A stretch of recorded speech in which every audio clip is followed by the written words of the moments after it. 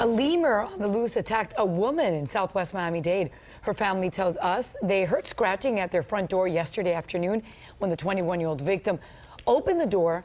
The primate jumped on her, chased her, then bit her. When Miami-Dade Fire Rescue showed up, the lemur bit one of the firefighters too.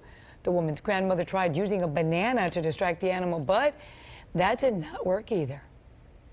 She had to call 911, and then the lemur started chasing her around. There are several people that are licensed to have this lemur. Right now, it's under investigation. The lemur is now in the custody of FWC. The victim needed several stitches for her injuries.